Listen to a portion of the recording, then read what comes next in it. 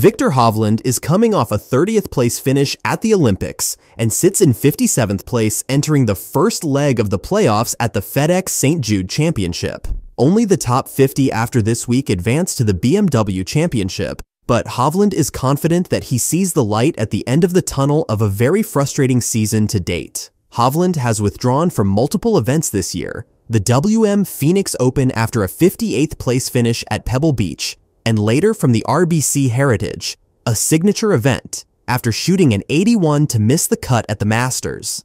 Both withdrawals prompted rumors that Hovland was considering a move to LIV Golf, but he has insisted that he'd rather work on his game at home than struggle in competition. The young Norwegian star was coming off winning the FedEx Cup and its $10 million bonus last year when he changed swing coaches. That doesn't seem to have worked.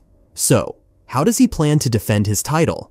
Known as a player who tinkers with his swing over countless hours on the range, Hovland said he now has all the data and the facts on the table to go about regaining the form that had him on top of the golf world less than 12 months ago. Meanwhile, Hovland has shared his take on Scheffler versus Schauffele debate.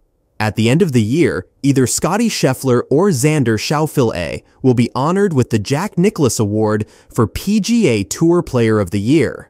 Reigning FedEx Cup playoffs champ Viktor Hovland didn't exactly endorse a candidate in the race, but he hinted that Xander's achievements this season are more impressive. Schauffele, the number 2 ranked player in the world, won the PGA Championship at Valhalla and the Open Championship at Royal Troon.